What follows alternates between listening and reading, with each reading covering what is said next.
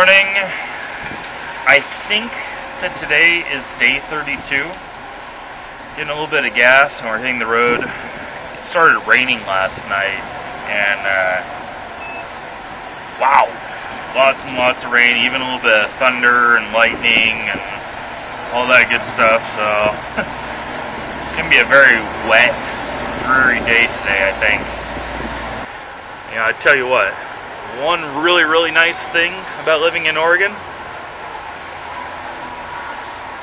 you don't have to pump your own gas.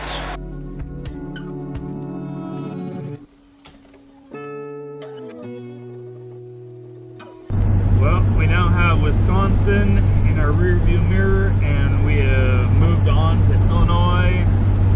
We're only about an hour and a half away from Chicago. I was really hoping for good weather so we could actually see the skyline, but it doesn't look like that's going to be on the ticket for today.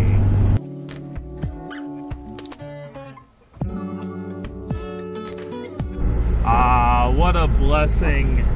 We get to Illinois and we are greeted with toll stations. I wonder how much they want to charge us for our little RV.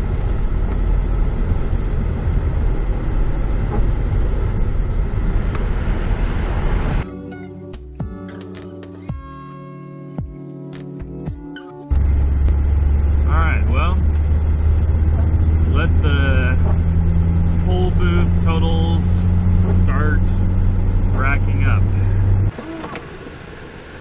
Construction was reported on Illinois 64. You are on the fastest route. Wow. That's bad. Oh man, there was a massive accident and it blew the concrete divider like right through and into our lanes of traffic. And there's a big semi truck up here that's been dragging a big piece of the divider. It's just nuts. People are all over the place. This is just craziness. Oh, big cities. Wow. Be in the second lane from the right. Look at that, moving that big chunk of concrete so that truck can move. Construction was reported on East North Avenue.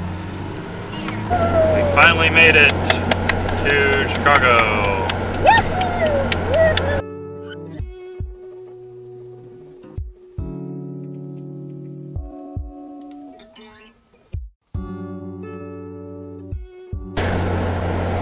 There is the Chicago skyline.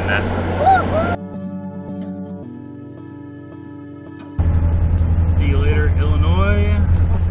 Yay, we are coming into Indiana.